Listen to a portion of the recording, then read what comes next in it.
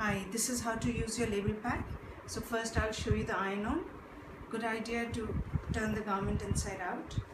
You can put it on any surface under the collar, at the bottom. I'll show you this, where we will put it under the collar. We get the label out. You choose your space.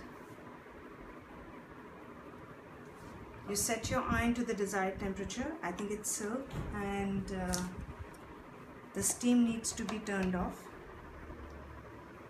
You make sure the temperature is not too hot, otherwise the label is going to burn. We put the label down, and here goes the first application of 30 seconds.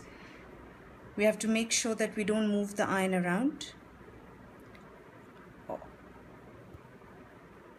And it's always a good idea to apply a bit of pressure, and the label's covered properly under the iron. That's the first application of 30 seconds. The label is stuck. We need to allow the garment to cool down till its normal temperature once again.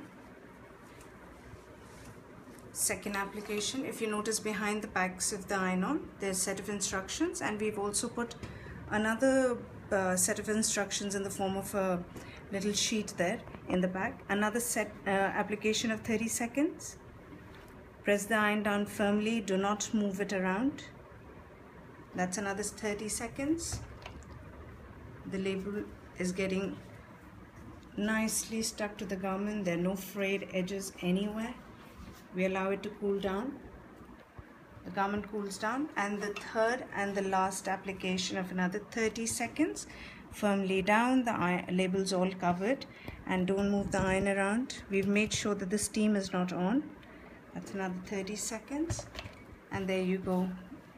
The garment's labeled.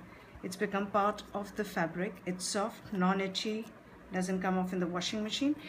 I would suggest that you leave it overnight, just so that the label gets cured. The other label that you have in your pack is a shoe label. It's in this form. All you need to do is take the label out and stick it on the sole of the shoe. It's always advisable that we don't touch the label too much, so that we leave the remaining glue. And there's another little bit of clear film that's packed in your pack. You need to take that out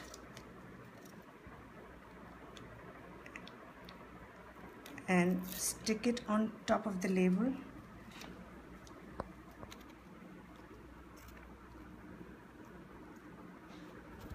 And press it down firmly.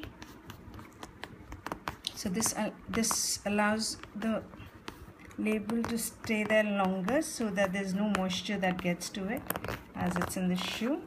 The third form of the label is your multi-purpose, the peel and stick. You just need to peel it, which has the school logo, and stick it to the desired surface. And this is how it goes onto the surface. These are scratch resistant and waterproof. You can use it on a variety of things which kids take to school and which are easily misplaced. Another thing is the swimming goggles that stay underwater for a long time. You can just get one of your ironing on labels. This works the best on anything that's in water. Loop it around, equal out the edges, and just stick the iron down carefully onto it. Hold it for 30 seconds again. Take it off. Turn it around. Press it down again, making sure it's all covered and it's not touching the plastic of your goggles to spoil it. This is done, and it's never going to come off. Even in the swimming pool, if it's there for 2-3 hours under water, nothing happens to it. Thank you.